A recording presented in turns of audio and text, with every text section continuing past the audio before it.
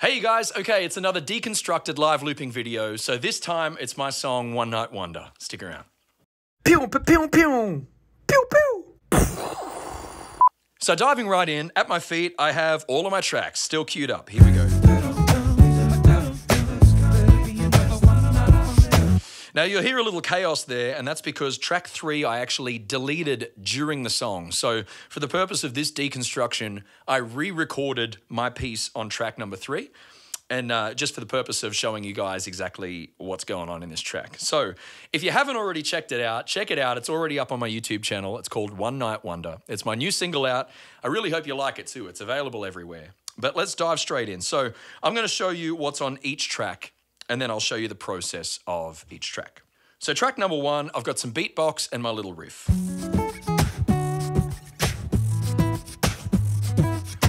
All right, so I started the song with beatbox. I actually started the song with the line, "Let it be another one night wonder," and then went straight into recording the beatbox component of track 1. And then after that, I went over to kind of a snare hit on track number 4. So in this particular song, I like to set up the percussion elements first, which allows me then to be able to do this little kind of signature riff that I have.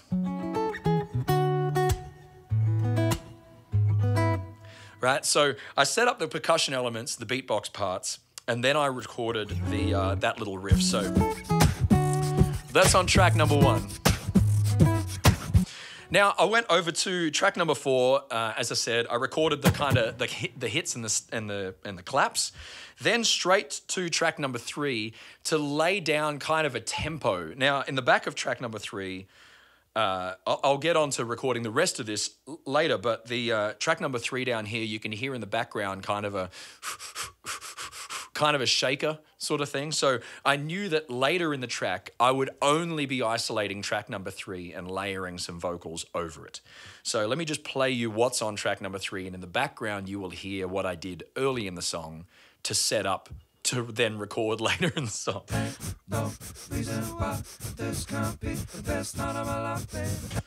All right, so that background little shaker part was done earlier in the song.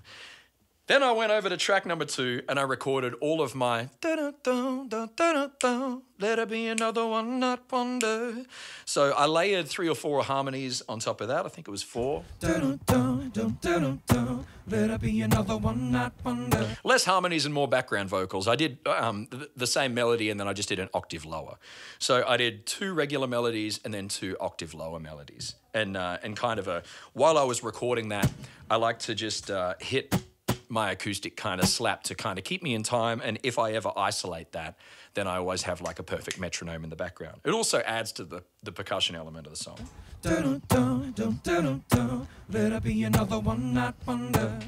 So, right, then I went over to, I feel like I'm jumping all over the place in this song, but then I went over to track number 4, over here, and laid down sort of my percussion element, so my sort of drums part of it. So I hit the guitar right here. My beautiful EM6 Maton guitar has a beautiful kick drum sound. So I smacked that, and then I hit my little kind of woodblock tone, and that in combination with the kind of occasional snare hit, which I previously set up at the start of the song in track 4, that created my drum element. And then on top of that, I added my bass line,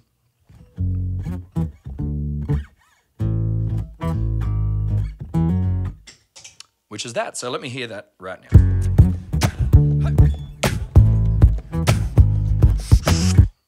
So, okay, in the verses, I kind of drop everything straight back out into just track number 4. So that's for the standard verses. So, I just spilled my drink all on my shoes. No big deal, standing by a pool. Then I bring in track number 3, which at the time, this is where it's confusing, is at the time, all it had is a shh, shh, shh, shh. So for the purpose of this, I'm just gonna do that in time with track number 4, because this was before I layered vocals on track number 3. So halfway through the verse, this bit came in.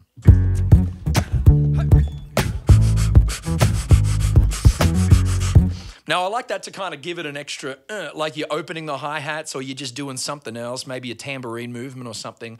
Those things take the verse and just pop it just that little bit. So I like to do that right before the pre-chorus.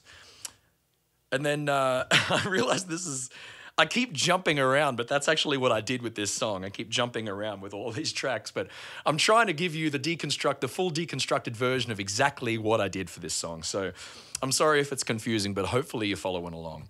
So in the pre-chorus, that's when I drop everything out. I had everything going, I drop it all out just to, not gonna let it get in the way of a good time. And I kind of, in the recording, I kind of have more of a strumming thing, but live, I like to just sort of do a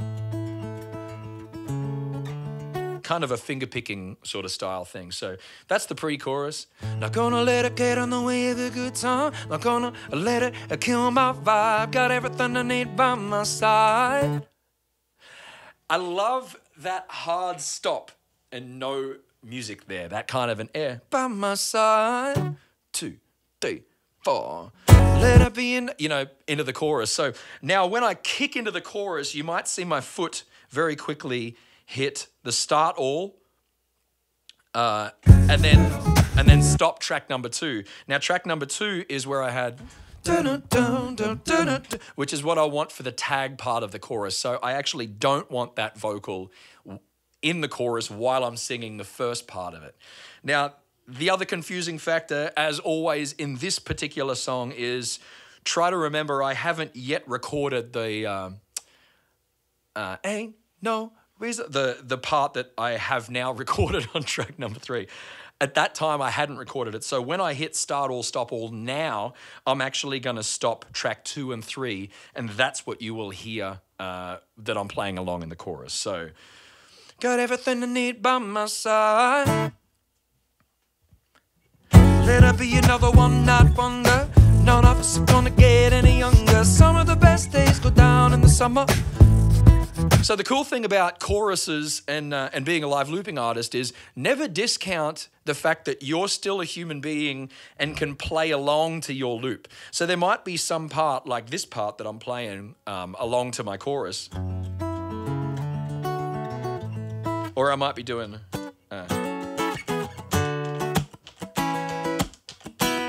which isn't anywhere in my loop. So I'm adding that in the moment live alongside it. So let it be another one-night wonder. None of us are gonna get any younger. Some of the best days go down in the summer. So let it be another one-night wonder. Then I add in my track number 2. Now I'm gonna drop everything out for the second verse. Fold that ping pong table in the room. I was spinning serves and couldn't lose, etc. So then we get up to the second chorus, same deal again. So let it be another one-night wonder. None of us are gonna get any younger. Some of the best days go down in the summer, etc. Now, leading up to the bridge, right at the end of that second chorus when I'm... Now you'll see I come over here, unmute my loop mic, because right on the first beat, I want to start recording my ain't no reason why this can't be the best night. And then I keep going into ain't no second harmony, third harmony, fourth harmony.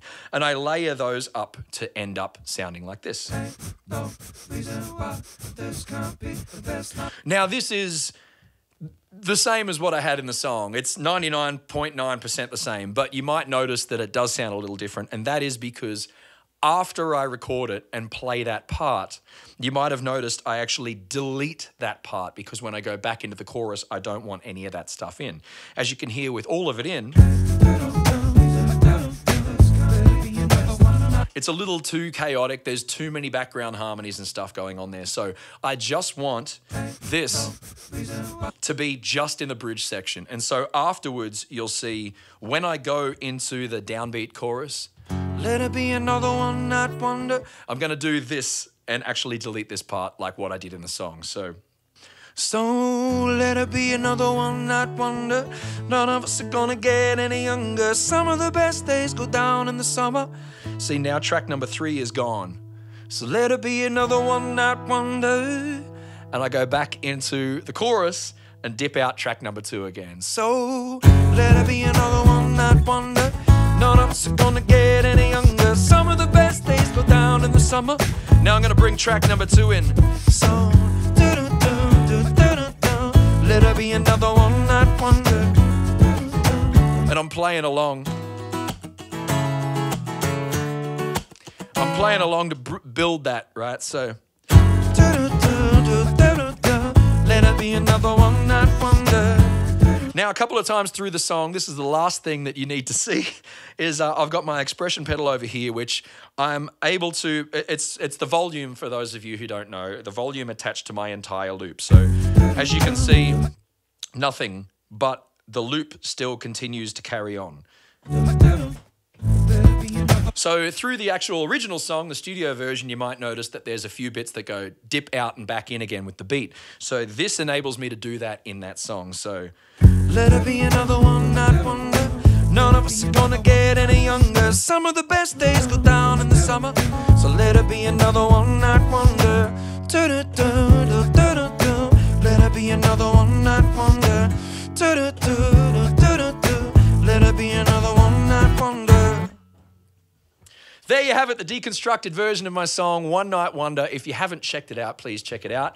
And if you haven't saved it on your Spotify, Amazon, Deezer, whatever playlist you got, please check it out. My new song, One Night Wonder, is out right now. And if you have any questions or want to see more of this stuff, my plan is to, every single time I do a video now, a live looping video, I'm going to do a deconstructed version of this. So please let me know if this is helping you, or even if you're just interested in checking it out. Very much love. Thank you so much. Look forward to seeing your looping stuff. And good work, everybody. Carry on. Peace out.